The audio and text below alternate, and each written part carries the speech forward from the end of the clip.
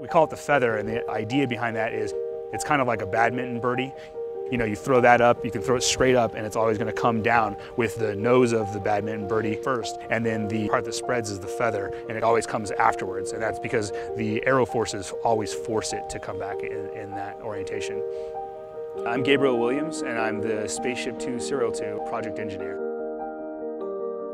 You can analyze all you want, and that's how we design, and that's how we come up with the ideas in the first place. But the best way to prove that something works the way you think it should is by going and trying it. So most of the ground testing on the feather system is already complete in order to allow us to do this feathered glide test. We actuated the feather several months ago. We used all the controls in the cockpit and we said, does the feather go up the way we think it should? How long does it take? And again, the feather behaved beautifully. She worked as we expected her to. We're not just testing to make sure that she can go through flight test. We're proving out and testing that Unity can fly a commercial mission and fly many customers to space many times. So I'm about to go up to mission control. Specifically, I'm responsible for the load and the structure. So I'm watching all the strain gauges on the ship and the load cells and making sure those are behaving normally as they move the flight controls, pressurize bottles, actuate the feather locks before we go fly. 5, 4, 3, 2, 1. Release.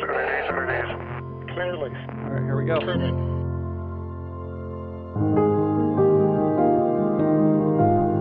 Once we get to a slow enough speed, we'll unlock the feather, and then when we've gotten to a high enough angle of attack, then the co-pilot will pull the feather handle. At that point, the feather will start to raise. Feather is full of configuration checks.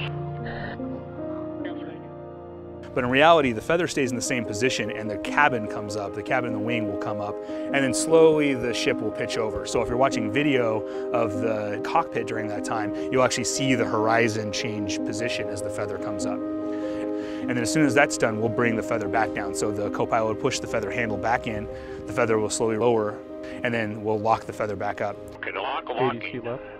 You got a good Copy lock. ADC and good lock.